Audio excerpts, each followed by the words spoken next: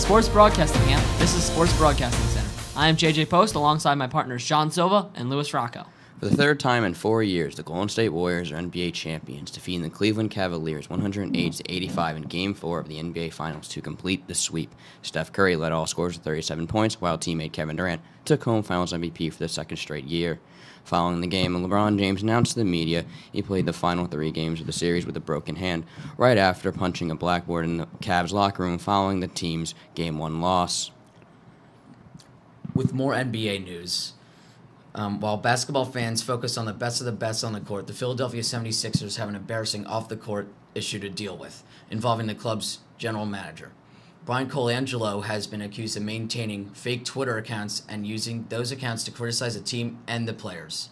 The Sixers say they are conducting an internal investigation. Now on to hockey.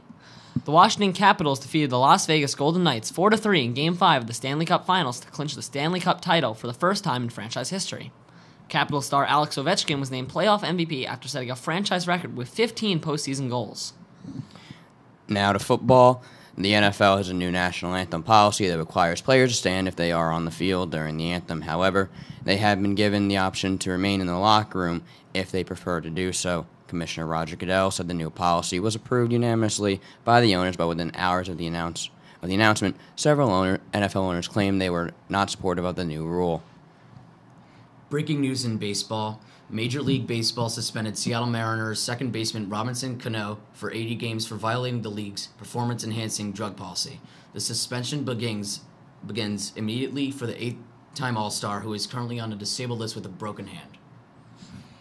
That will wrap it up for Sports Broadcasting Center.